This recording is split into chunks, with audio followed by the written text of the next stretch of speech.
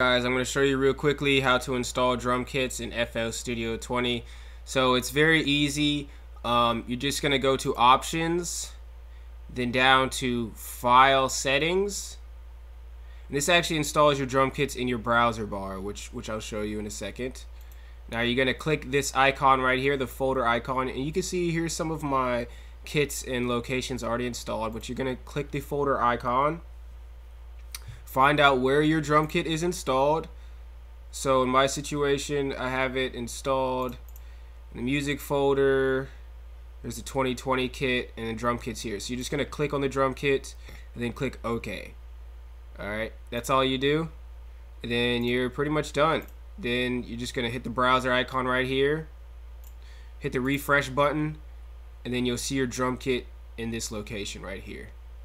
Alright guys, that's how you install drum kits in FL Studio 20. I also left some free links to a really cool free kit thread on Reddit in the description, so check that out. And thanks for watching, guys. Stay tuned for more videos. Peace out.